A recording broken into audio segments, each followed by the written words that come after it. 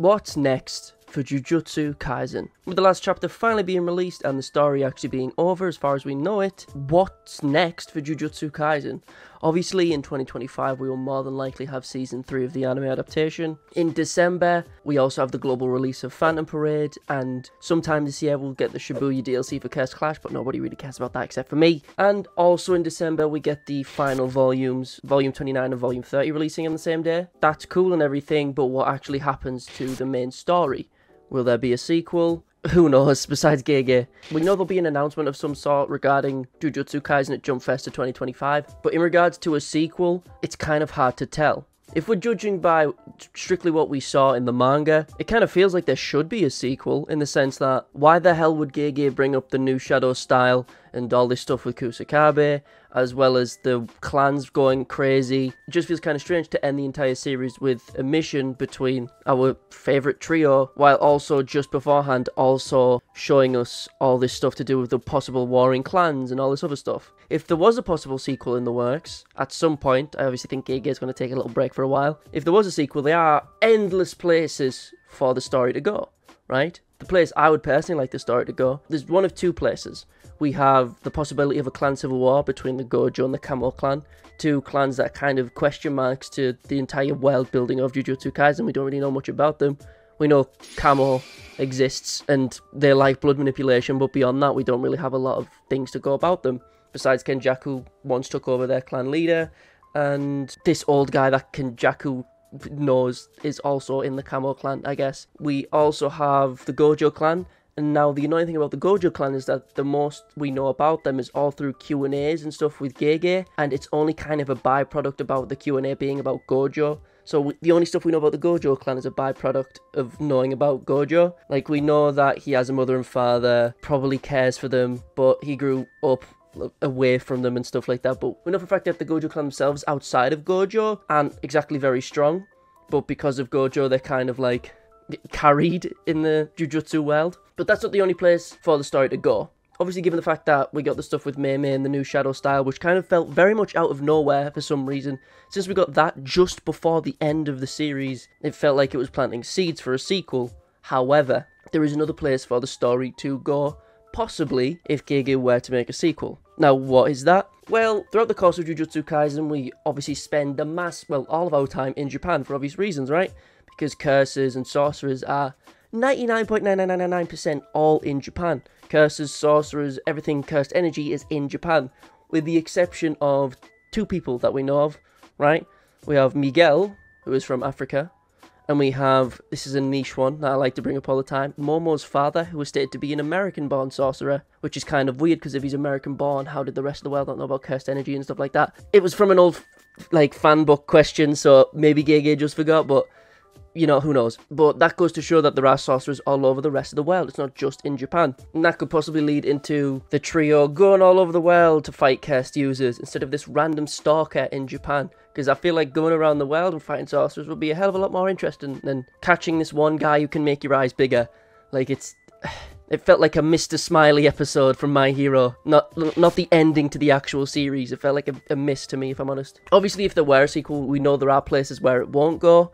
For example, people have misinterpreted the ending in a very bad way. People have been very stupid, right? People saw, well, not very stupid, they've just not read the panels closely enough. People saw the final page of the entire series being this Sukuna finger, right? Sukuna's not coming back, okay? First of all, that's the main issue people have. People interpret it as this Attack on Titan-esque ending where it's a cycle of violence and it'll keep on going and someone's going to eat this finger and then Sukuna's going to come back, blah, blah, blah, blah, blah. But if they interpret the final page that way, they've completely misinterpreted the final page before that with Sukuna and Mahito and Uraume. And we know one finger isn't enough for Sukuna to come back, right? He says they're not dangerous anymore, which we can interpret as, you know, a 20th of his soul on its own existing in this realm isn't enough for him to actually come back. And as we saw, the afterlife in Jujutsu Kaisen is very strange and very case by case, but in this version we see this is like the most clear interpretation of a character moving on. Mahito literally says that he just resides here by choice. He sticks around, he refuses to move on, and we literally see Sukuna and Uraume walking away from him. He's literally moving on. His soul is passing, So if someone ate that Sukuna finger, they'd probably just get like a raw cursed energy buff. They're not going to get, like, they're not going to become a new vessel, right? They're not going to become anything like a new Culling Games player where they, like, you know, become a different person. It's nothing like that, right? So some people have thought, oh, if there's a sequel, it's just going to be Sukuna again. No, that's not happening. If you think that, read the chapter again, bro. Come on. Another place for it to go that kind of links into the globe-trotting possible sequel is the fact that the rest of the world now knows about cursed energy, which is a huge deal. Like, we saw a bunch of American soldiers talk about it. We saw Kenjaku reveal it to, like, the UN and a bunch of world leaders. And they talked about capturing Gojo to fuel an entire country. So now the rest of the world is aware of cursed energy and views it as, like, a more literal energy source, right?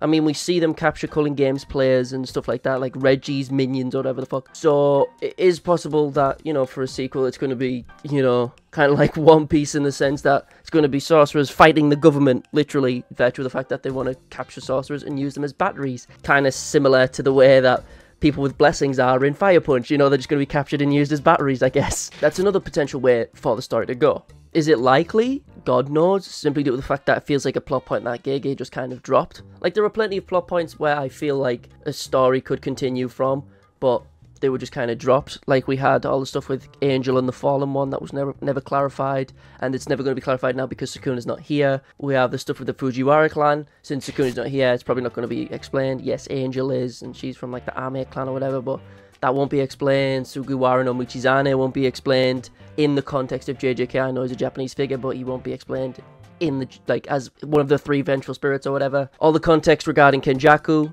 It is kind of strange to think that there was so many questions about Kenjaku that we will never get answered now. Even if there is a guidebook, it will feel very strange to get all our answers about him from that. Like, we do know we are getting a guidebook at some point in October, I think it is. I'll have to check. Unfortunately, if we get all these, like, if we get a bunch of missing plot points for the story about specifically stuff about Kenjaku and stuff like that, if we just get that from a guidebook, it will feel very flat and like unfortunate. Like, as I say, the way JJK ended in the final few chapters, it felt as if it was building up for something more, right? Specifically with the new Shadow style stuff. The chapter in which Sukuna died is literally called Finale, right? And the chapters after that just feel like extra stuff, more build up. You could have ended with Sukuna's death and had them meet up. The chapters after Sukuna's death, you literally cannot spoil, besides maybe Sukuna's passing. Those chapters just feel like padding and fan service, which is fine, but in there we also got, as I said, the stuff about the clans and the new Shadow style. Why would Gege bring this up in the final 3-4 chapters for there not to be a sequel? Here's the problem with Gege as a writer, which may lead people to believe that this might not be leading into a sequel. It's just Gege explaining something to the audience that we really didn't care to be explained. Gege has these character relationships and like JJK lore in his head about the clans, about character relationships. He has all this in his head, but his problem is that he assumes the audience just knows it. Like, he assumes we know why Kenjaku and Tengen were friends. He assumes why we know Miwa would be in the Culling Games. He just assumes we would know this and would be surprised by it, but we literally have no reason. Like, we don't know unless we get a sequel, or God forbid, it's explained in a guidebook. We'll never know the answer to these. So, maybe there'll be a sequel, maybe there'll not be. It feels like Gege was trying to make the ending seem like the literal final chapter. He made it try to seem like a finality. Like, he tried to make it seem final, like it was an end. I mean, how can you look at the last few pages and not think that it's the end, right? We see Sukuna literally passing on. We see, like, all Gojo's students, you know, smiling and happy. It's supposed to be final. It's not like Chainsaw Man where Denji appears again and it says part 2 coming soon. It's nothing like that. It says, thank you for reading, thank you for supporting Gege, 10 million copies sold, whatever, and that's it. It feels as if Gege isn't setting up for a sequel. However, Jump might force him to. But we'll see. At this point, I just want to know who the fuck Usami was. I just want to find out how Kenjaku even found Jin, because does that mean Jin has been constantly reincarnated over hundreds of years? I want to find out why Miwa was in the Culling Games, right? Why? How did Tengen and Kenjaku know each other? Is there any more sorcerers outside of Japan besides Miguel and Momo's father? I mean, we know Nanami is like, his grandfather is Danish or something like that. We have Charles, who's like half French, Japanese. Like, they are sorcerers, aren't purely Japanese. Can we learn more about them? Who knows? There's two sides to it. There's the side in which the ending itself feels final and it feels like an ending. Like Gege was trying to literally end the series here in the most literal way. Everyone's happy, it's a happy ending for everyone. But on the other side of that, we have so many question marks about the world that this story takes place in that it doesn't feel right to just end it here. There's still too many question marks, in my opinion. I'm not like a lot of other people who want to know more about Sukuna's past. I'm okay with learning about that by proxy of finding more about the Heian era and, you know, the Fujiwara clan or whatever. I would be fine with that, but there's still so many questions just about the world of JJK. There's still so many questions in this world that I hope we get an answer to, and I hope it's just not in a guidebook. I pray. But yeah, that was just me rambling for about 10 minutes. Toodles my doodles, hopefully I'll see you in the next one. Peace.